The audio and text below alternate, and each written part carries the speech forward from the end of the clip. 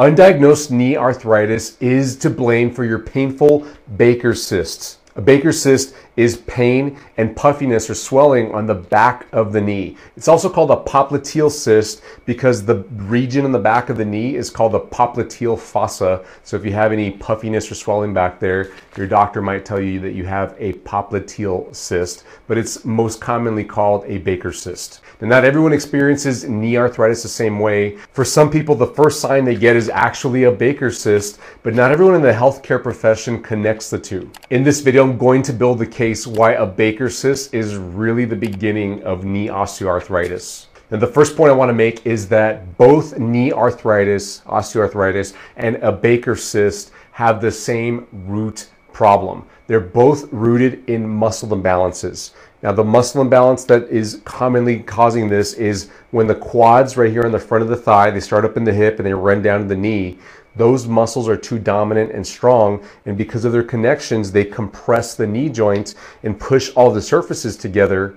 And if you don't take that pressure off, then bad stuff starts to happen. Some people get cartilage damage, a lot of stiffness, and some people don't get that right away. They eventually get it, but they get a Baker's cyst first. And what a Baker's cyst is, it's swelling that appears on the back of the knee. It feels like a bubble. It's usually puffy and soft, and it can often be very painful. And that happens as a result of an excessive amount of fluid buildup inside the knee that pops out on the back side of the knee because there's no bones in the way like there is in the front. There's a kneecap and other ligaments and other structures. So it's just the easiest space for extra fluid to move into. That excessive fluid development happens as a result of a reaction of the inside of your knee joint to the excessive pressure buildup from that muscle imbalance. When those quad muscles on the front of the thigh that attach to the knee are putting excessive pressure over a sustained period of time, the knee joint has to respond some way. For some people, they get a breakdown of cartilage, meaning knee arthritis, but for other people, their cartilage holds out a bit but starts to create extra fluid, and that leads to the Baker's cyst. In both cases, if you fix the muscle imbalance, then you can begin to take pressure off the knee joint and stop the excessive production of fluid that leads to the Baker's cyst, as well as stop the progression of knee arthritis that damages cartilage inside the knee joint. Now, people experience knee arthritis differently. Some get a Baker's cyst first, and others get the classic signs of knee arthritis like stiffness, especially in the morning, or stiffness when they get up after they've been sitting for a while. Or they may just get swelling that's around the knee joint, but not really on the back. It's more on the inside, the outside, or right in the front of the knee. But they don't really have like a Baker's cyst. Like some people get an obvious Baker's cyst back here where it is puffy and you can't bend your knee without pushing all that fluid and it's painful. And some people get a Baker's cyst, and if that Baker's cyst isn't controlled properly, that cyst can grow and grow and grow to the point where it ruptures or it pops. And all that extra joint fluid sinks down into the calf and now causes problems down in the calf muscle. So you have to equate a Baker's cyst with too much pressure in the knee joint. And on the inside of the knee joint, where there's cells that create the knee joint fluid, also called the synovial fluid, those cells are responding to that extra pressure by building more fluid to cushion the knee and nourish the cartilage inside in an effort to protect itself against that excessive pressure from the muscle imbalance. That root problem must be addressed, because if you have too much pressure in the knee joint, it's just a matter of which part of the knee is going to break down first. Some people don't get a Baker's cyst or the classic knee arthritis symptoms. They get a meniscus problem. Some people get really bad kneecap problems and they call it patellofemoral pain syndrome, or they talk about chondromalacia patella, which is the kneecap cartilage on the back thinning out and wearing down. All of these conditions are rooted in too much pressure going through the knee joint for a very long time, months or years, or in some cases decades. It's just that some people damage their meniscus first, some people damage their kneecap cartilage, some people the cartilage in the thigh bone, and some people get the Baker's cyst on the back. The common treatment for a Baker's cyst is draining it. Very often, if you go to the doctor and you have a big old puffy Baker's cyst, they will offer to aspirate it, which is the medical term for draining it.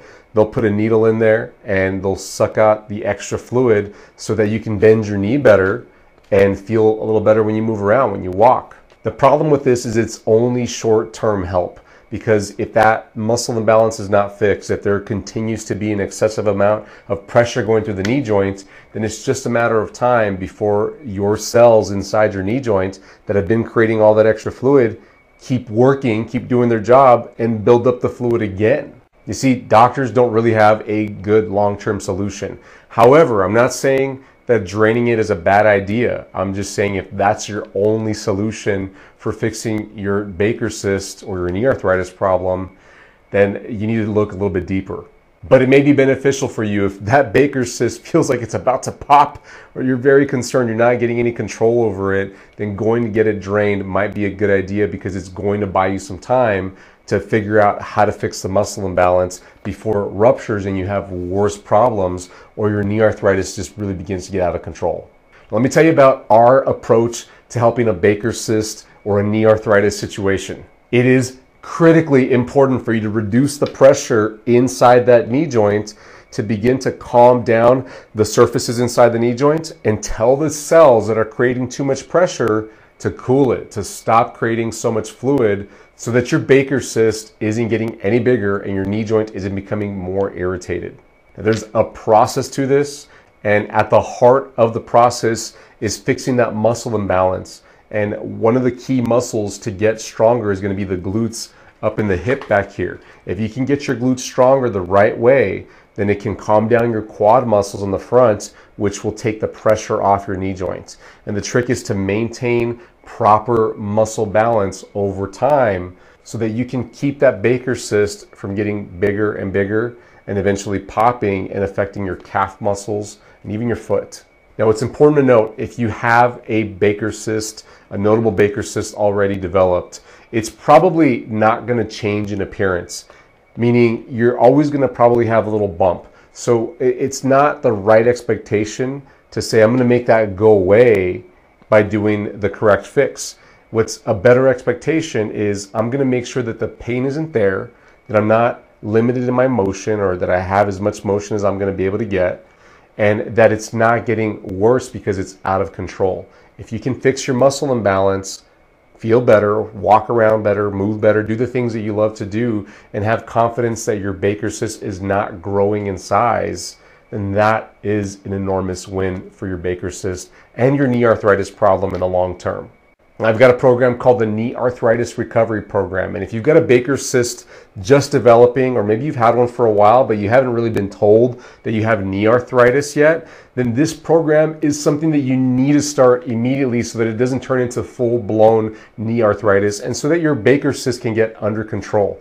If you've got a Baker's cyst, you've pretty much got to tell yourself, I have the beginning stages of knee arthritis, and you need to treat it as such. Now, we've got videos for free here on our channel. They're linked in the description below for the Baker's cysts problem specifically. We've also got a playlist of all our knee arthritis videos, but I strongly suggest you check out our Knee Arthritis Recovery Program if you've got a Baker's cyst. That program is a comprehensive program in being able to fix that muscle imbalance I'm talking about, and making sure that you get the recovery that you're looking for, so that your Baker's cyst problem doesn't get any worse, and of course doesn't turn into full-fledged knee osteoarthritis. I hope this video was insightful for you. I hope you learned a bit. And go check out those videos on Baker's cyst as well as knee arthritis, so that you can learn more about how we treat these problems. Thanks so much for watching. Please give us a like and subscribe to our channel so that you don't miss any of the videos that we put out. I'll see you in the next video. Bye-bye.